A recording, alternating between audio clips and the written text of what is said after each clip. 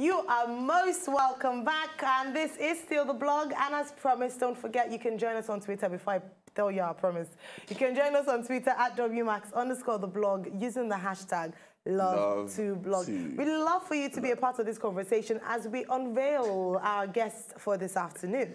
She's the one and only poet, filmmaker, entrepreneur, mother, so many things in there. Ladies and gentlemen, boys and girls on the island and the mainland, make very welcome Toni Payne.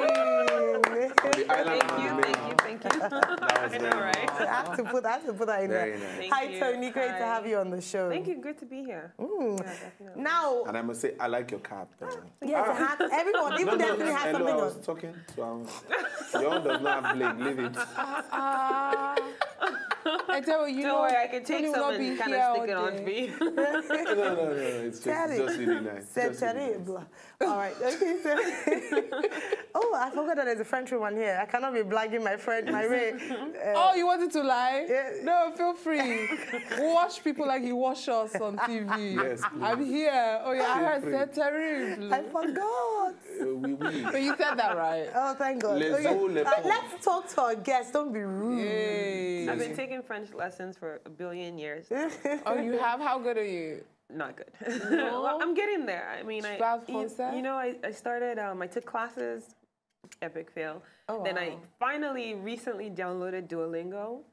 Duolingo? Yeah. Wow. You can actually learn basic to complex languages on that app, and it's actually really cool. Wow. And it's still epic fail, but you know. But you clearly, you love to learn, you love to study, you love to research, and hence your project, right? Yeah, definitely. Tell us a bit more about that. So right now, I just finished shooting a film called A Very Bad Good Day. It's a short film. And I think the short film market, especially out here, has not really been explored. You know, something that just tells a story and straight to the point. You know, it doesn't have to be like an hour long to make a lot of sense. And it's an interesting story about a girl that had a very bad good day. Wow. And it has a unique ending. I don't want to give it away too much. But, all right, let's give a little snippet away to our viewers out there. After all, that's why you watch the blog. We have a short clip from A Very Good Bad Day. A Very Bad Good Day. A Very Bad Good Day. Yeah. A Very Bad Good Day. Let's see a little bit of what to expect when the movie comes out finally.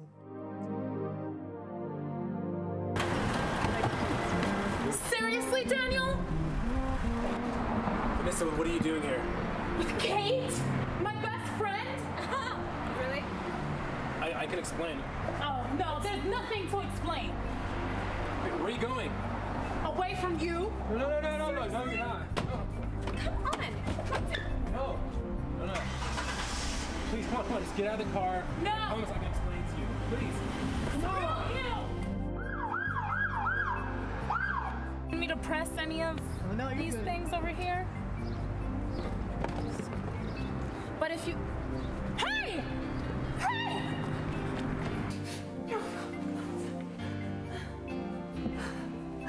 Please come. Please come. I need help.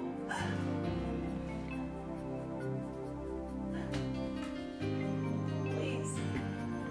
I need help.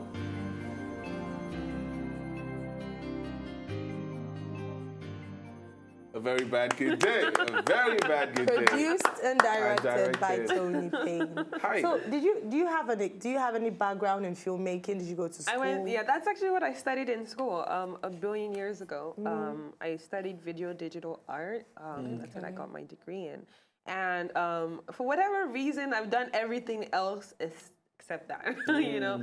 So I finally decided, you know what, this is what I like to do. Let me go back to my roots. And besides, you know, producing short films, we're gonna. Well, I always say we because I have a team. We're gonna be doing music videos, and we're also gonna be doing commercials. Oh, great! And the commercial industry in Nigeria is one I really want to tap into because I see a lot of commercials, and I'm like. We see a lot of commercials. You would have done better. You know? I don't want to be like, you know, But I think so. There's one commercial that I actually really that left an impression.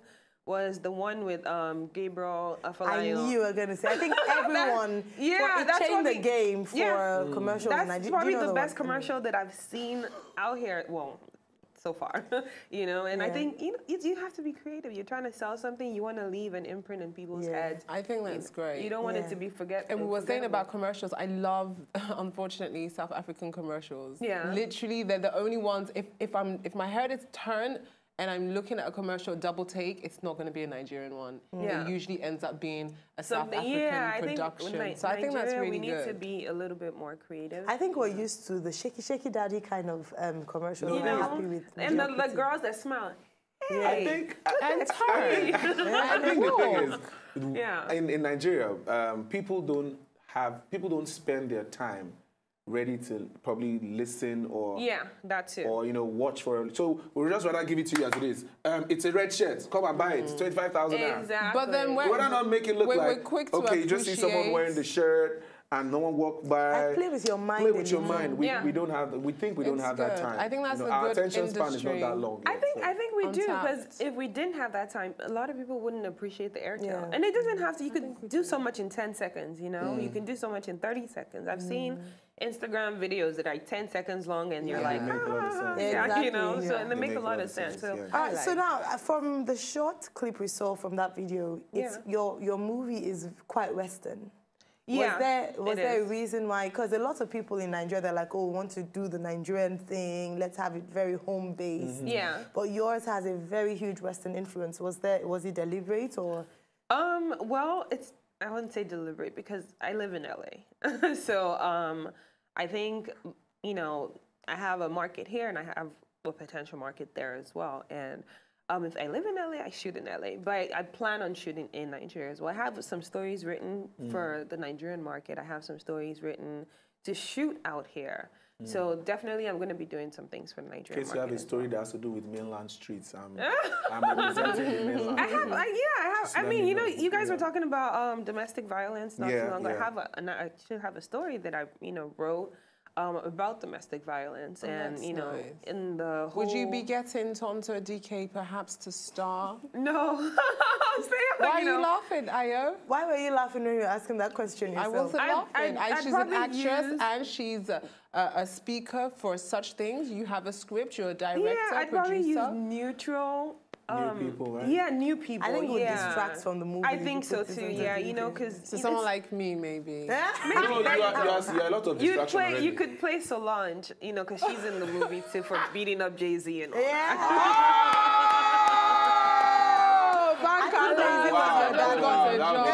I just got a job. Now, let's move away from filmmaking and look at another side of you, which is poetry. Oh, yeah. Now, I used to read your blog. I don't know if you still have your blog. I still do. Oh, wonderful. Many years ago, and I think you write really well. Thank you. But do you think we have a market in Nigeria for poetry? Because you have an album, and then you have the book as well. Yeah, I have the poetry book. It's called The Stroll at Midnight. And I have a poetry album. It's called I Am Osha. And Nigeria, yes. I think there is a market for it. If, people, poetry, words, words can touch people in different ways. I think there's definitely a market for it. And, you have, I'll say, events. As long as I've been here, I've seen events coming up, on the radio, or poetry this, poetry that. So, yeah, of course, if there was no market for it, they wouldn't bother doing it.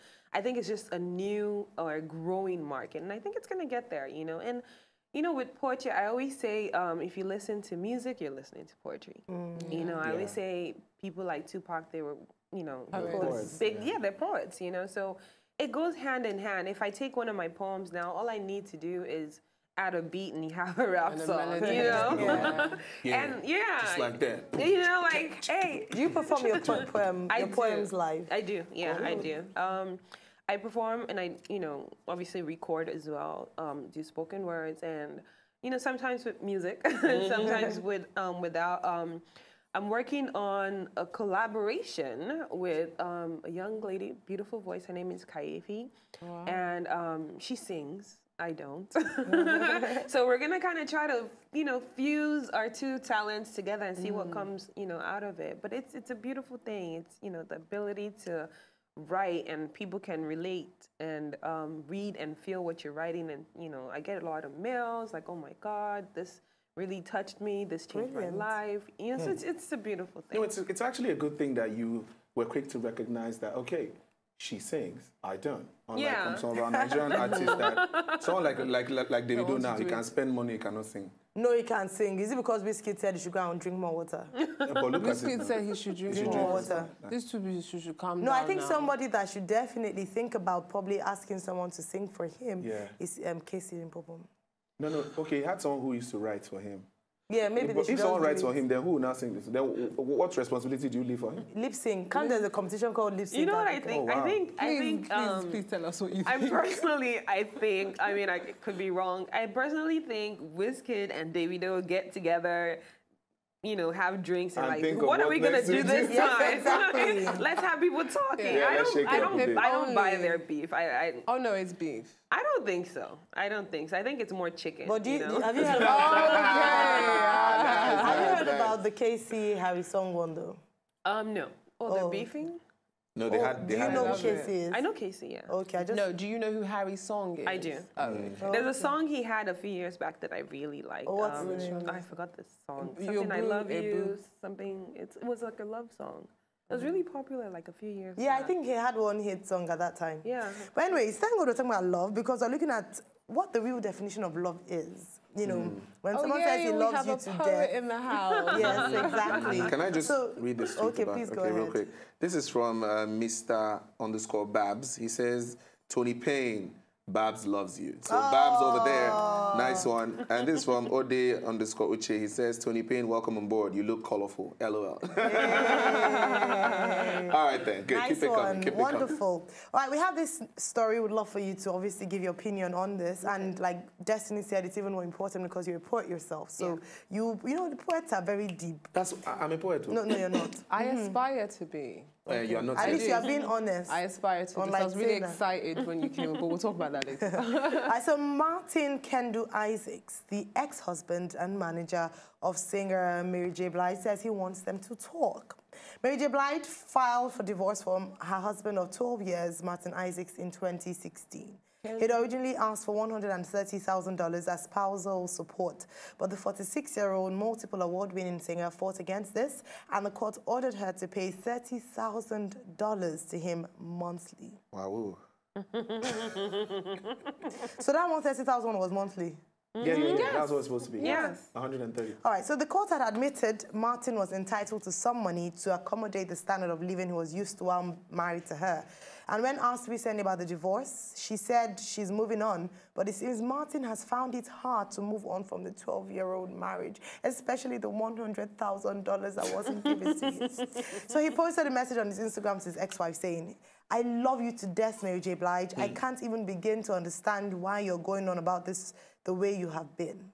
I never wanted to discuss our life airing the laundry. You know me better than that. You and I really need to talk and stop all these negative nonsense, AKA family drama. I love you and I will always, regardless of your actions. Is this guy for real?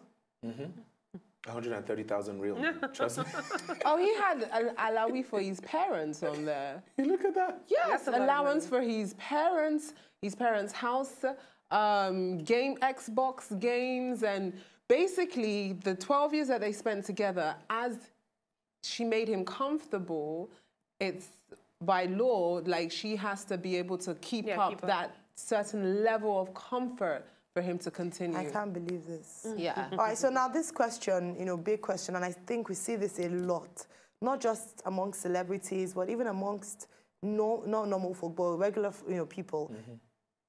Can you truly claim to love someone and yet exploit the person? Because there's no other word to describe what he's trying to do in terms of exploitation. He asked for $130,000 per month. But would you call that exploitation if that's how they were living before? Are you joking? He cheated on her. No. I hope you know that. That's what she ranted on a few days ago. She's like, how you gonna get cheated on? You still gotta pay him monthly for cheating on me? So Mary J's pain is deep. But what I'm trying to say is that we are saying it's exploits, but they were living a certain type of life. No, let's even leave them alone. Just generally, because we see that some people, I mean, we hear of relationships where the guy or the girl is clearly... prenup. You that is against prenup. No, I'm totally against prenups. You're against prenup? Oh, yes, she is. Well, I wouldn't say she does not believe. I'm 50%, you know, unless I'm the one with the money. He's the one with the money. I'm not signing up. But I don't think anybody, especially with them when they started out, you know, their relationship was pretty good. Yeah. I don't think anybody, I guess, well, most people don't go into a marriage for it to break up. And I think, personally, I haven't really followed their story per se, but from the little that I've seen, I think what's going on with him is he's, you know, either a lot bitter, and he's taking advice from people. You know, they're probably in his ear telling him, oh, she has money, you have to get her, you know, and he might not even want to do it, you know, but just because, you know, maybe his lawyer's saying, oh, you'd be a fool not to do it, she's gonna leave you anyways.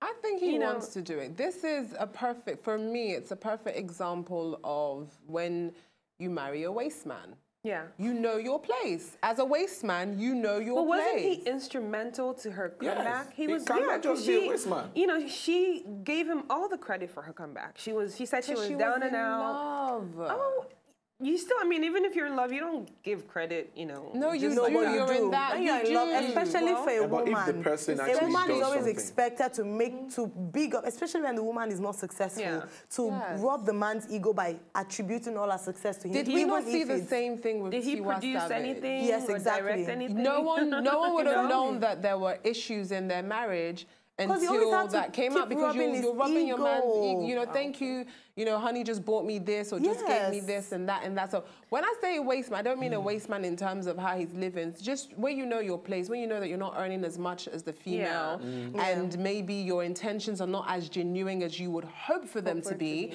but you've just seen an opportunity right now, an opportunity to take yourself to a higher place, your family to a higher place, have everything that you want, and all you got to do really is support this person that's emotionally needy and go. So I don't think personally he was there 100%.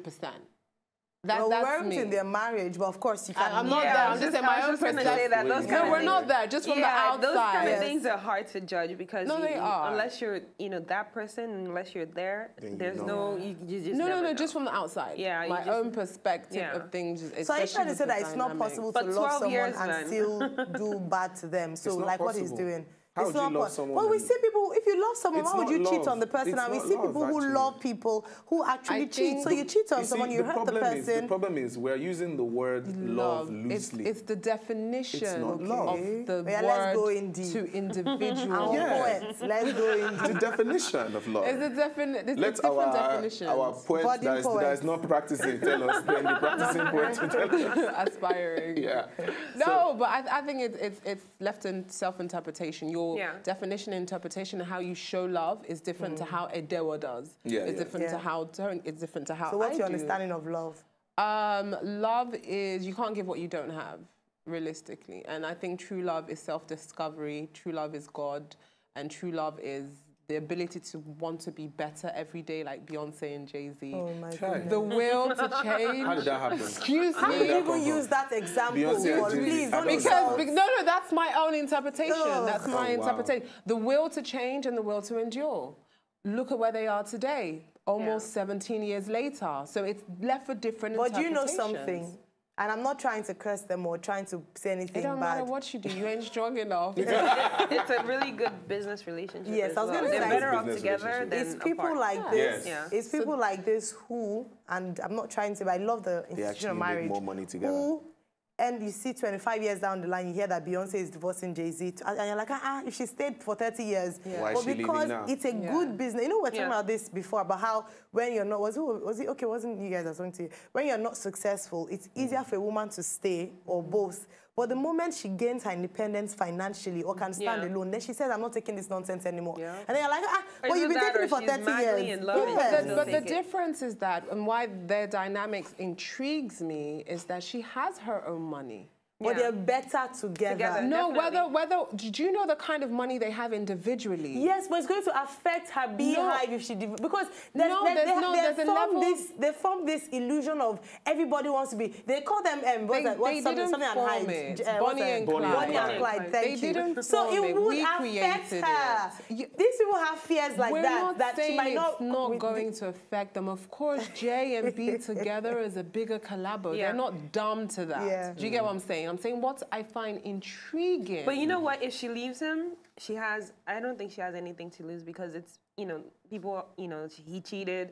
They would expect her to. But I personally think they love each other. Yeah. Yeah, that's what I'm saying. I think that they really love each other because, I mean, couples go through things, and you don't have to put up with it. Yeah, you don't. Especially when you have her bank account. Especially cheating is not, something easy to deal with. It's like emotional, it's like, oh my goodness, your sleepless nights, and oh my God, I'm Beyonce and I'm being cheated on. Yeah. No! So why did she sing about Becky with the good hair if she was not feeling it? Why is she? Of course, good business. Yeah, it's good business. And that's also the because business she side loves of it. him. And if you notice, they don't put their personal stuff out there like that, except through music. Yes. And they're making money off of it. So I don't even buy half the stuff they're singing anyways. They're selling us a dream. They're selling us they're storytellers. Do you know the funny thing is that I buy it, but I buy the fact. Hold on. I buy because it's haters. I buy the fact that it's so real that they're going to make you feel like it's not real.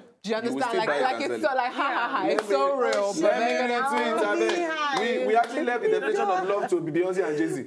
Because that's love. Look at you. That's not love. Beyonce and Jay-Z. Okay, so this is from @Victor_Akinloye. He says, you can't love someone genuinely and still feel comfortable to exploit the same person.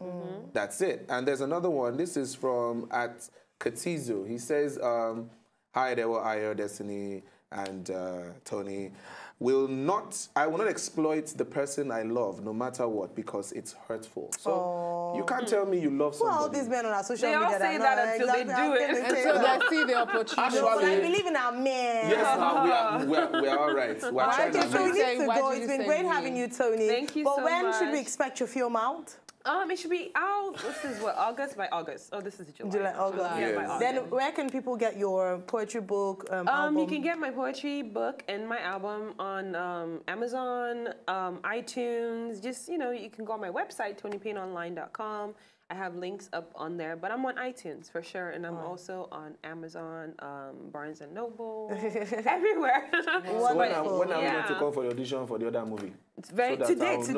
We're auditioning now. To enjoy more of these our Ogbonge videos when you just watch, press this button to subscribe on top of our YouTube page. You go love her.